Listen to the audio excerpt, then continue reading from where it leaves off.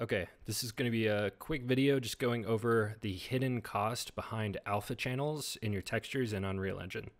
So alpha channels, very popular way to pack in a opacity mask or something similar in order to save on texture samples and reduce the amount of textures that you have inside of a material and in your project.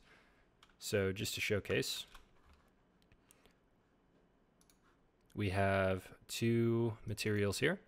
I have one that has a packed texture, and on this one you can see that it has an alpha channel, and that alpha channel is driving the opacity of this material. So if I disconnect this real quick, you will see it update, and so this is no longer translucent where it should be, and it's opaque everywhere, so this actually drives that translucency, and I have that baked into this texture under the alpha channel. And along with it I have metallic in red, roughness in green, and ambient occlusion in blue. Very standard practice. Now, if I go to this other one, I have the exact same material. It's set up in the same way. The only difference is that instead of having this opacity mask in the alpha channel, I have it as a separate texture. That's the only difference. So you can see that between these two materials, they look identical. The only real difference is there's an extra texture sample. So if I look at the stats down below, I have 6 out of 16 with a shader count of 7.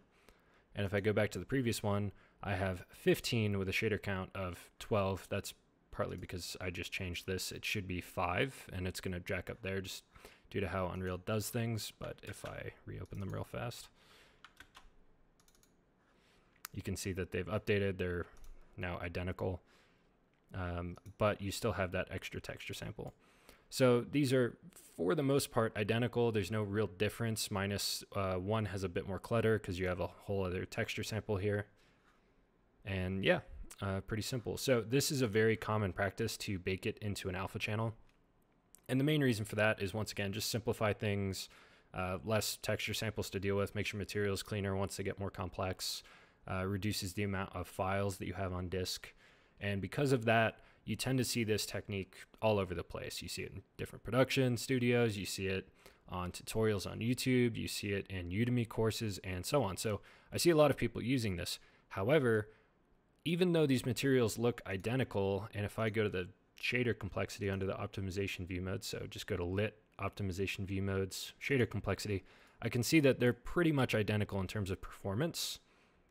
They are slightly different when it comes to being on disk. So let me go to these actual textures to show you what I mean. So if I go into this one, this is the packed texture, and this is the one with no alpha channel. So you can see that the alpha channel is grayed out here. If I click on it, nothing happens. But I have the red, green, and blue. So the red being the metallic, green being the roughness, and the blue being the ambient occlusion. Right, so 3 textures packed into this. It's a 4K texture. So over here on the right, you can see it's 4096 by 4096. And if we look down below here, we can see the resource size. So the resource size is its size on disk. So it's almost 11,000 kilobytes or 11 megabytes when you convert. Now, if I go to the other one, this is the exact same texture. The only difference, which you can see, is that it has the alpha channel, right? So I've essentially baked that opacity mask that you saw in that material into the alpha channel of this texture. That is the only difference. Now, if we look over here on the right, you can see that it's still 4K, right? Nothing's changed there. However, the resource size is actually doubled, right? It's close to 22,000 kilobytes instead of 11,000 or 22 megabytes when you convert. Now, the reason for that is because when it comes to alpha channels and compression, they have to compress the alpha channel as though it's these 3 channels, more or less in terms of size. I know the exact programming and math behind it. That was a oversimplification, but in essence, the alpha channel is as large as the red, green, and blue combined. So as soon as you add an alpha channel, you double the size of the texture. Now, you might be thinking that's not such a huge deal, because if we think about it, if we were to just open up this separate one, this by itself is 11,000. So if you have this plus the one without the alpha channel, it's the exact same size on disk as just having the one. So why wouldn't you just want the single texture instead of having both, right? Doesn't that seem a bit more optimized?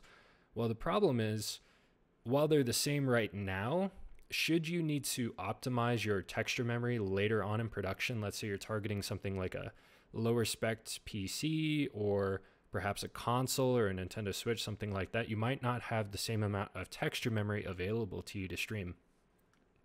And because of that, you have to make some optimizations. So let's say you want to lower the size of your mask, right? So your mask that drives the opacity.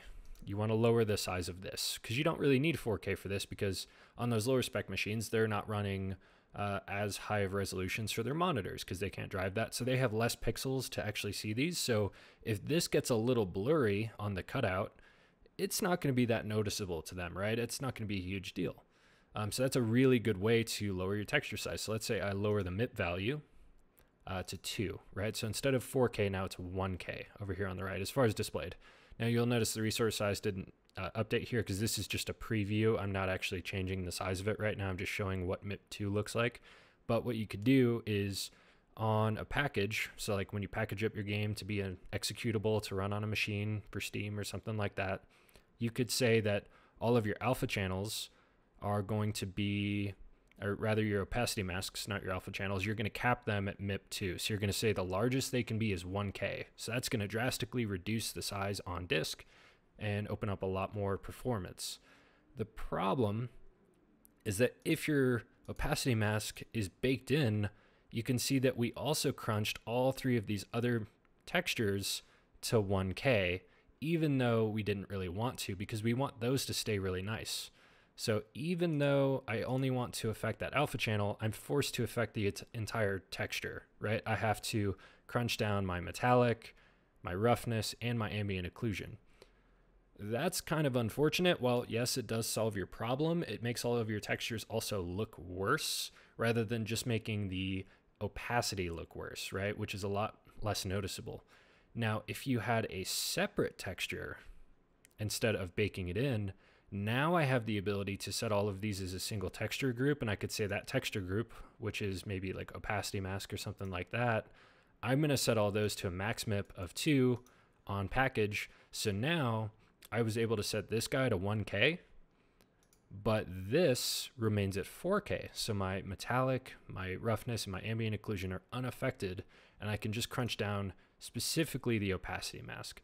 So you can see where this actually gives you a lot more options while being the same size up front. The only difference you're going to notice is that the actual materials, once again, are just going to have a slight bit more complexity because you have more textures to deal with, more wires to connect. So it can make your materials a bit more cumbersome, but at the end of the day, it gives you a lot more flexibility than going with something like this, because you now have more control over the individual channels, or not channels rather, but individual textures that are baked into the channels, because you've separated them out and now you can control them on their own. Thus, you have a lot more options when it comes to making your game performance on different build targets at the end of the day. So it can really save your butt later on in production. So hopefully this was helpful, gave you a bit more insight into should you or should you not pack alpha textures. Typically, I do not for this reason, and it'd be up to you if you want to do it or not for your production, but I think it's worth knowing, and it could save your butt later on. So yeah, if this was helpful, let me know, leave a comment, drop a like, subscribe if you want to see more videos like this. I'm trying to upload more and more, so if you want to see more videos like this, if you found it helpful, go ahead and subscribe, and yeah, have a nice day.